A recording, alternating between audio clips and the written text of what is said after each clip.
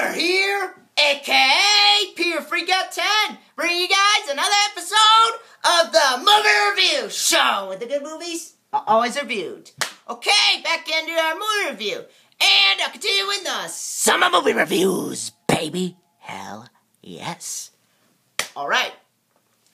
Now, on today's episode, today's film is one that I've been pumped to watch and talk about since the winter. I saw the teaser for this film in the winter, and I was going to review it around then, but unfortunately didn't get around to it, so I figured why not review it for the summer, and here we are.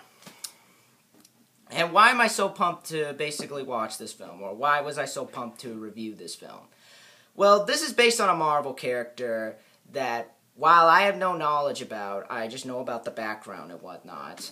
I thought it looked like an interesting idea to do a movie around, because even though, like, I don't know about the character, this will be a good way for me to get insight on him, even though I have read some on the net. Well, just a little bit more background about him, and maybe get more involved with the character. And who is that, you may ask?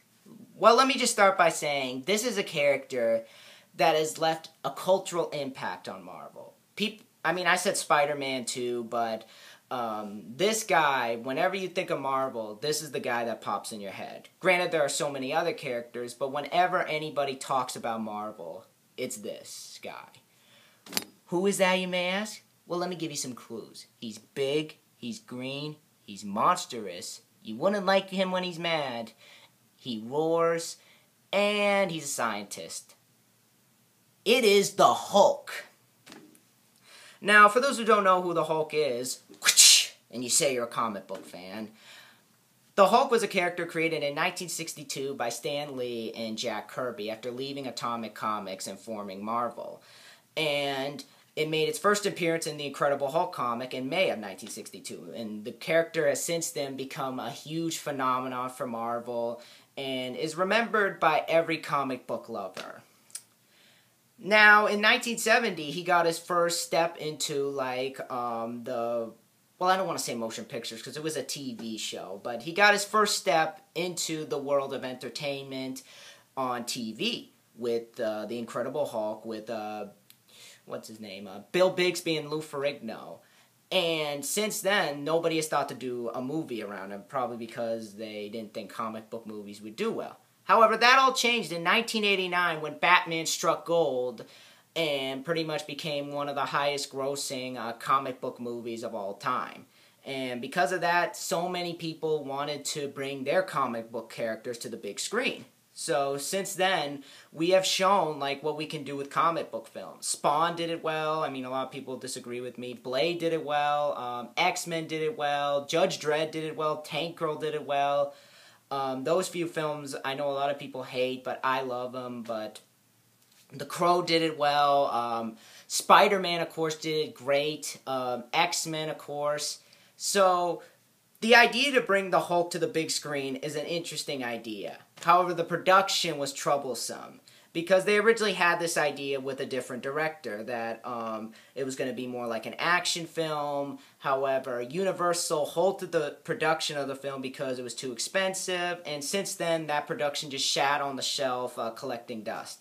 That wasn't until another director came in, one who we scratched our heads towards, who did a great film, but it was unclear whether he would do a good job with this film, considering the fact that it was completely out of his league. Enter Ang Lee. While a very good director, it's easy to see with Crouching Tiger, Hidden Dragon that this is not his style. It is literally not his style.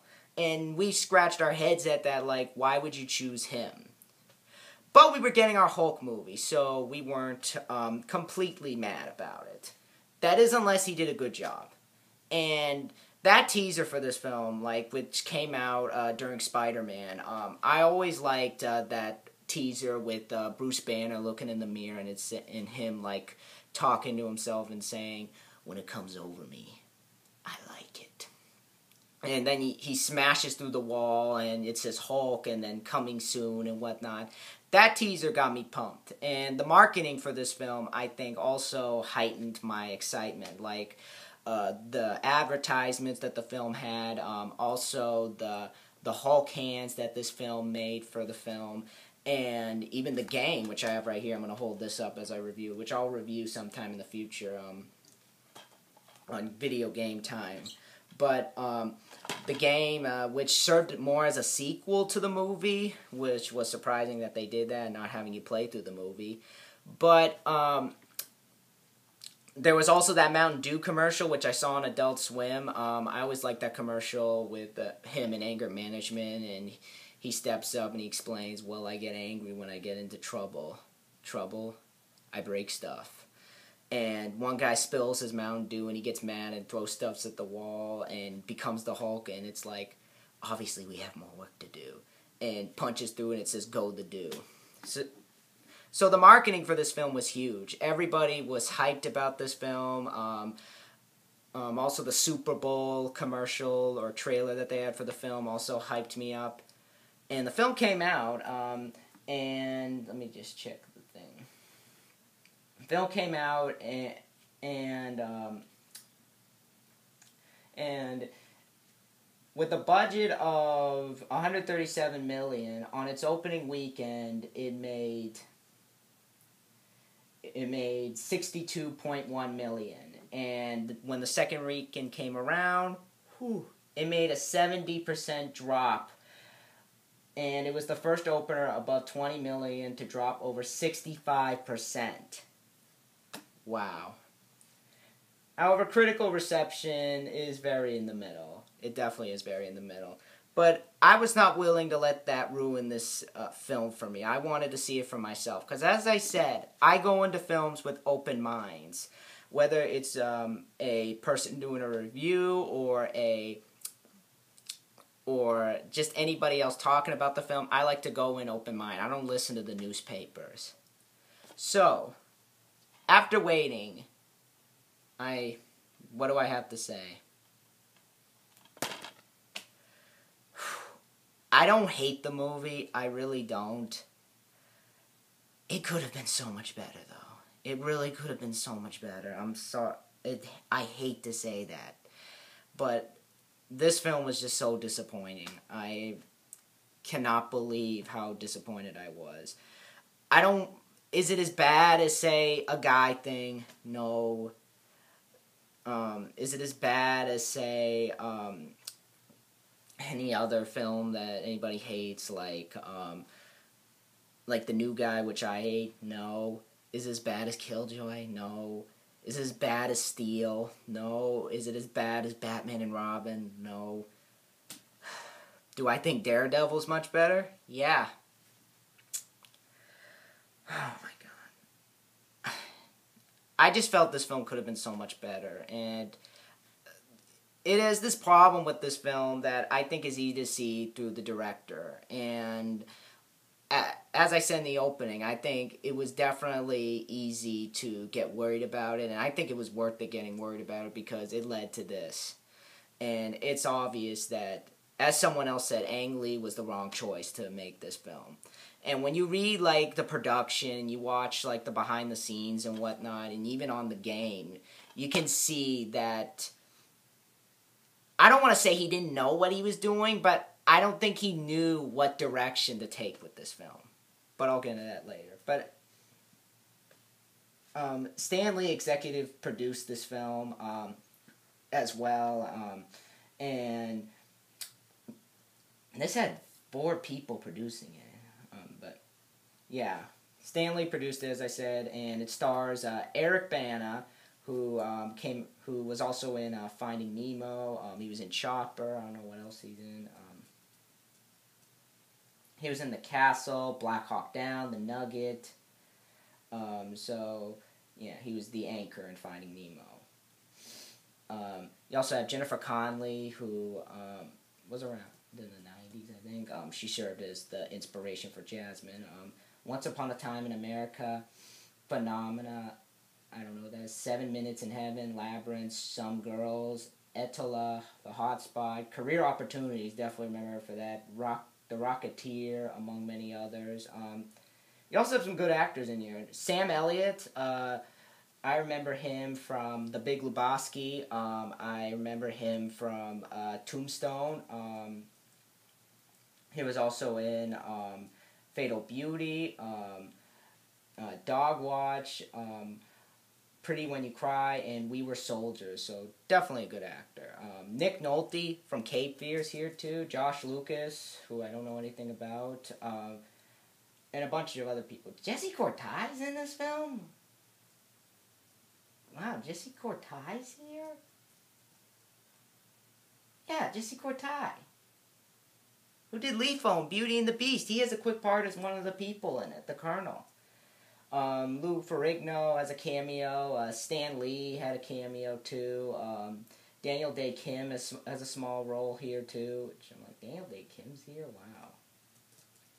Wow. From that movie, The Jackal, which I haven't seen, with Bruce Willis. Yeah. But the cast isn't the worst thing. But this film, it just has so much problems, and I'm not gonna make this video half an hour examining the problems, going through it like a microscope, like another person did, OCP Communications Matt. But I'm just gonna say what I think. But what's the plot of this film? Basically, we meet David Banner. Is that his name? Yeah, David Banner, played by Nick Nolte, who's a scientist working on the serum that will basically regenerate human tissue. And he wants to do it on these soldiers, but they said no to that because it's too dangerous, it's too risky. So he does it on himself and accidentally passes it down to his son. And later on, pretty much, the military gets word of this and basically blows up the facility and heads back home to basically murder his son, but accidentally kills his wife. Since then, Bruce, whatever his name is, because he is a different character, he has a different last name.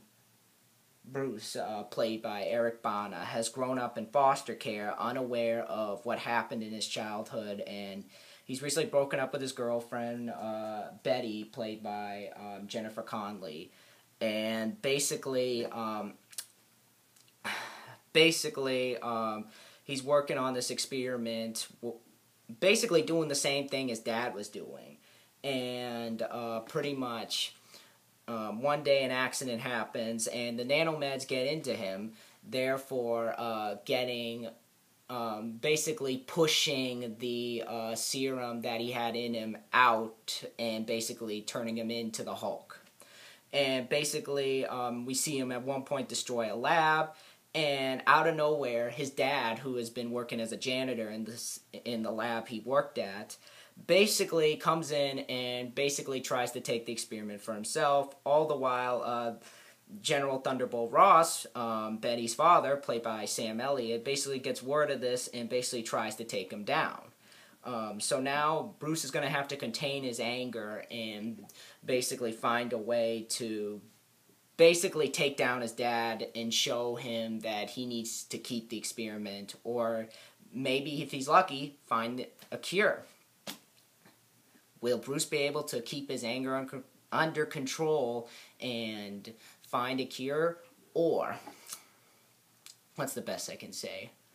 Or will the military shoot him down before they can help him?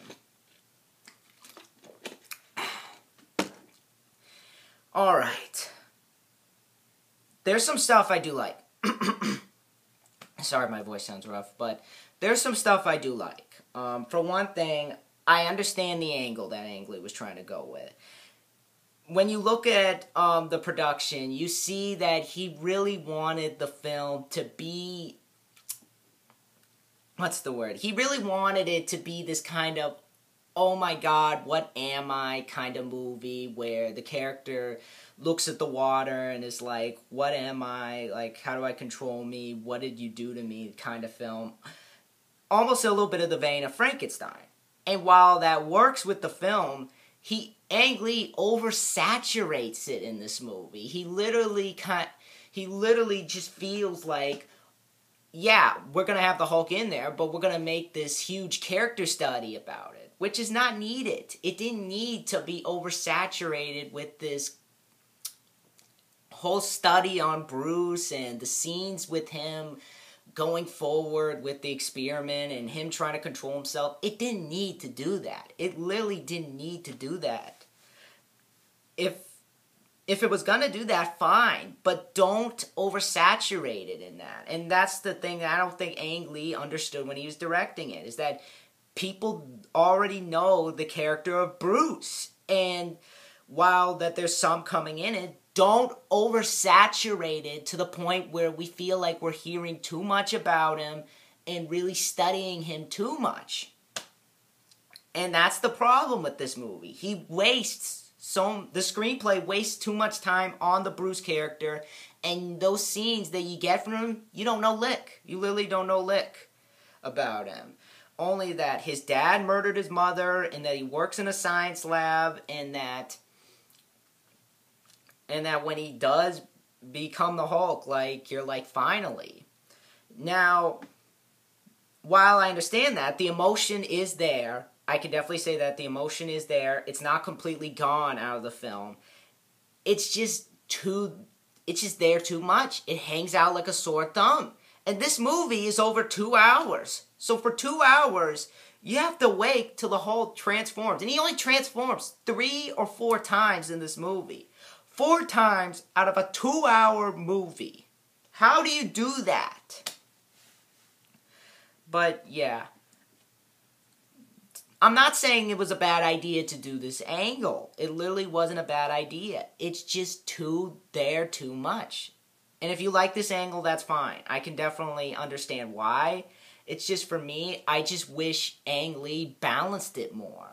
Heck, with the other script, like, it felt like more of a comic book action movie. It definitely felt like more of a comic book action movie, but I dare think that there still would have been that. I dare think there still would have been that genre. With the drama and whatnot. But it just doesn't work. It really doesn't work when it's so in line with being this character study. And you focus way too much on the character of Bruce being human and trying to control himself, and not enough on the Hulk himself and even the other characters, which you learn very little about. But I will say, Ang Lee does film the film well. He does film the film well. It's shot really well. Minus the editing, which I'll get to. It's shot really well. The scenes are really well done. I like the opening score with Danny Elfman when you see his father working on the experiment. I like how it's shot. I do like when the title cards are going by and you see, like, I don't know if it's water or what's in this beaker. You see it through, like, the glass, and it's, like, enlarged one of the letters. That I found unique, and that works with the film. But that brings up another problem with the movie, because as you go through the film, Ang Lee, for some reason, wanted this to feel like a comic book. So he put these comic book panel-style editing in the film. And to me, personally, it got annoying. And at times, I found myself getting a headache with the movie. The scenes that went by, like, the scenes that come in, like, say one person's talking here and one person's talking there. Now, that works when you're doing, like, a phone conversation, but it doesn't work when, like, one person's in the room there. Some of them are well done, like, the final fight with the cloud, in the clouds. That scene I thought was really well done. Or even, like, the pull-out shots, like, the quick pull-outs. I thought those were really cool, but a lot of them just feel too much there. It just feels like, you know, he was like, let me get some pretty pictures in there and go overboard with it. I could deal with it for the first few minutes. It just, at times, it got annoying. It really got annoying. At times, I found myself getting a headache. And sometimes it just cuts the flow of some of the action scenes. Which, the action scenes are also really well filmed, minus those shots. But yeah, there's some good in the drama, there's some good in the editing and the camera angles. It's just, Ang Lee, I don't think, knew what he was doing, and I think that, and maybe it would have worked better if they got someone who's written Marvel movies before to help him. I mean, I know this Avi Arad guy. This guy, yeah, this guy wrote Spider-Man. What the? Actually, no, that was someone else that did it. But didn't he have a hand in it or something?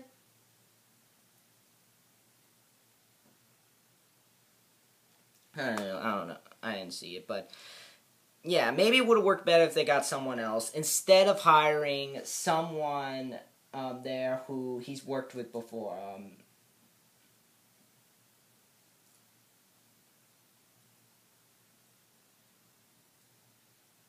Yeah, James Schamus.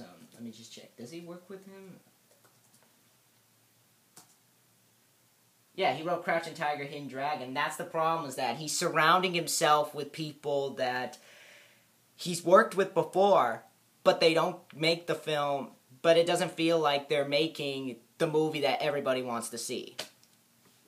And while the drama works at times, he just puts it over like all that we want to see. And I think that the editing also kind of shows that too. While it works with a comic book, it really just feels forced and unnatural in some scenes, and it ruins the flow. Now, moving on, the acting in this film I think is well done. Eric Bana, who at first I was kind of like, with some of his acting, even when he has to get mad and whatnot. At times, it does feel like he's forcing it, and I don't want to say he's doing a completely horrible job, because at times he does come across natural. I do like that scene where he's remembering, like, the dream, or him becoming the Hulk, and he thinks it's a dream, and he's like, I had this dream, and it was my heart pounding. My heart was pounding like, it was like being born again. Like, those scenes I like, where he's contemplating all that, and even the scenes where, even afterwards, where you do see, after he has that one fight scene, which I'll get to, and he's like, and see, like, some of the Hulk is still in him as a human, those scenes I like. It's just at times, it feels like he hasn't got much to work with. He hasn't got much to move the character along and really expand him more. Yeah, that's, to me, the problem with him. But he does what he can. He really does what he can. And also, Betty, played by Jennifer Connelly. Jennifer Connelly did good. I like Jennifer Connelly's character in the film. I thought she was likable. The scenes with her and Bruce interacting, I thought were really well done. I do feel the chemistry was lacking, though. That's another problem that I did have. I know I'm just picking by, but I do feel their chemistry was lacking a bit, because as the film goes along and he becomes the Hulk, it doesn't feel like they share much. I mean, granted, you do have a couple scenes of the two, but it really just feels like they went along, they just moved it too slowly, their relationship, and it just didn't amount to anything. It literally just was like, yeah, I'm the Hulk, and just she takes him in and tries to help him. Her performance is fine. If it was a bad performance, I'd say otherwise, but it's not a bad performance. She does what she can. I think Eric Bana does too. I just feel like, they don't have much to work with, and the movie doesn't really focus on their relationship that much.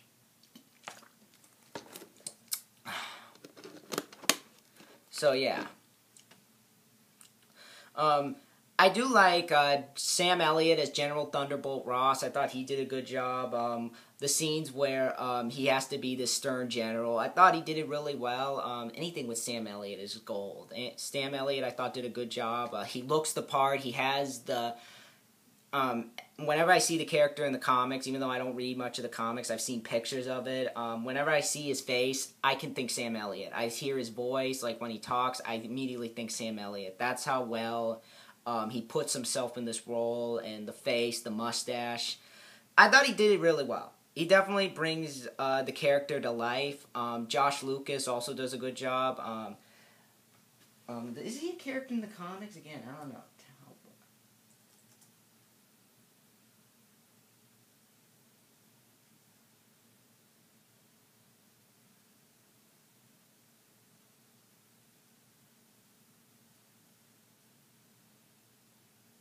Oh yeah, they changed him in the movie. They really changed him in the movie.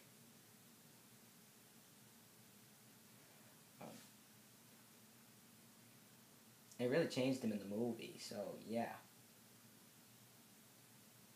But he played a good jerk. He's like this guy who works for this other company that they're competing with.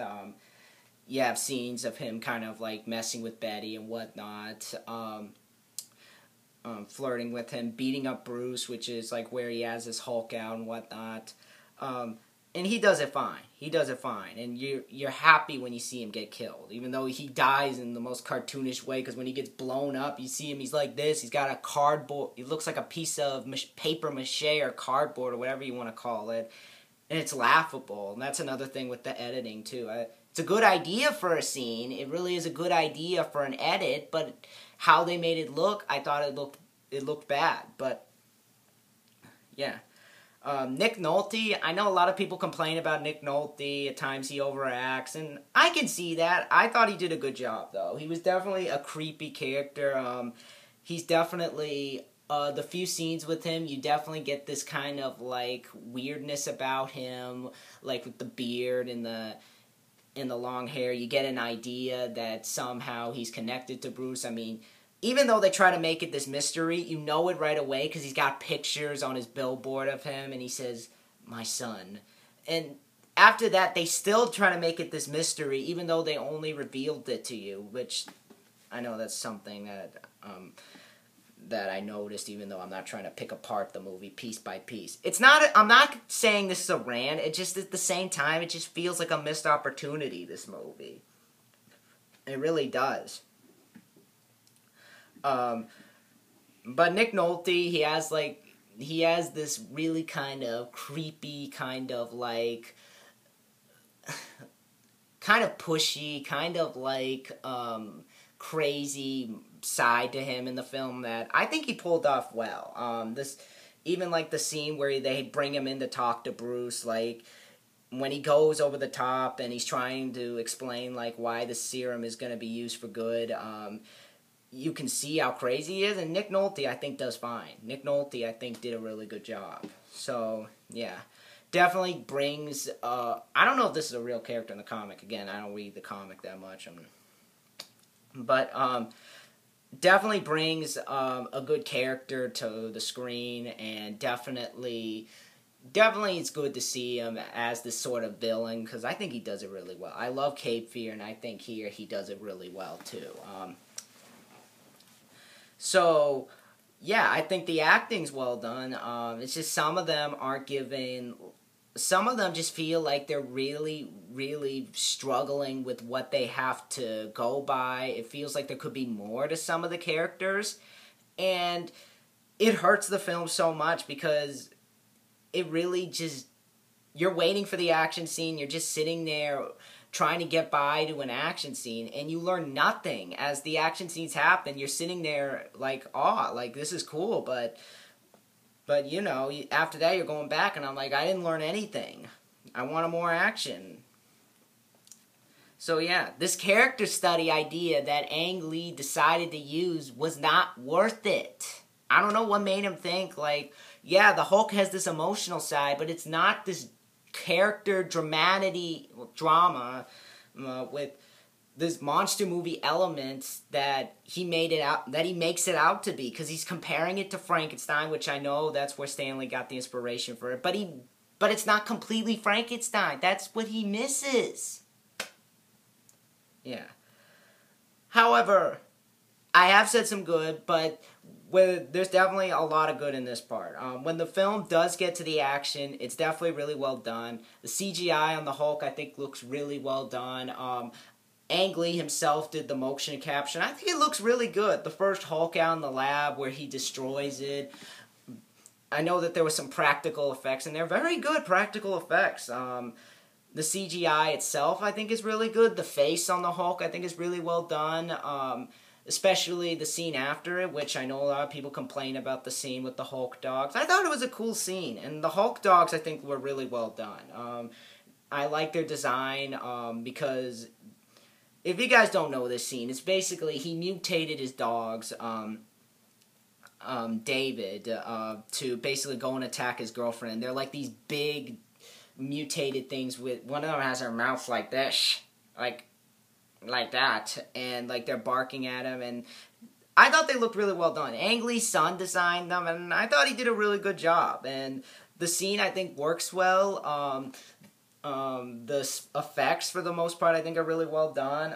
I do like the scene where one of them bites his neck and he breaks it, punches one of them in the penis, I should say, and they turn into dust. And the action is there, especially like the desert scene, and it's very well done, very good effects, and especially like Nick Nolte's character, what he becomes, which is basically a combination of the leader, the absorbing man, and another villain, which I forget. What is that other villain? I don't know. I don't really care, but it looks good, especially that one part where he's in the lab and his hand turns into metal, and even the one part where his hand becomes that red stuff and his hand gets cut and the blood's like this.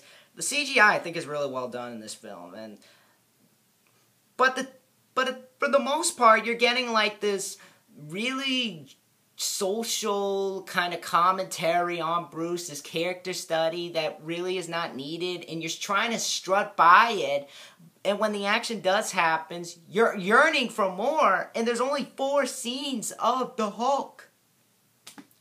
And that was the biggest mistake that this film made, and is making it this social commentary when it wasn't needed, and making the Hulk only 4 Hulk outs. Yeah. And the ending, I think, wasn't needed. You didn't need to do it that way. I think it could have been a lot better. Could have been better done. Could have been better written. Yeah, the ending, I won't spoil it for those who haven't seen it. It could have been a lot better. And if they're trying to sequel bait it, just please fix the freaking problems with your next film. Okay. Now, I don't hate this movie. I've said some good stuff. I like the action. I like the performances. It's just, Ang Lee, I think, was the wrong choice. Some of the characters don't have emotion.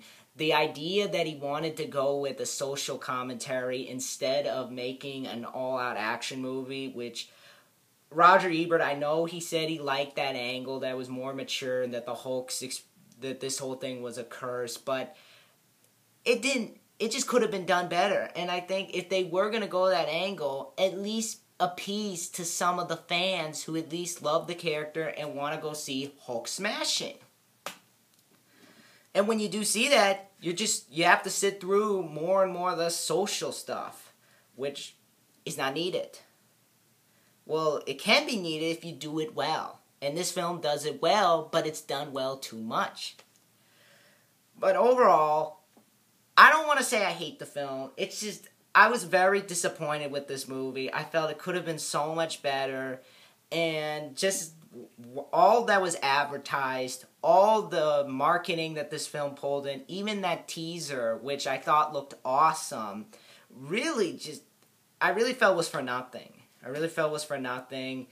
And even the game I had more fun playing. I definitely think that the game is definitely much better. I'm going to say that right now. I might do a review on this game in the future, but the game itself I think is a lot of fun. Definitely better than the movie.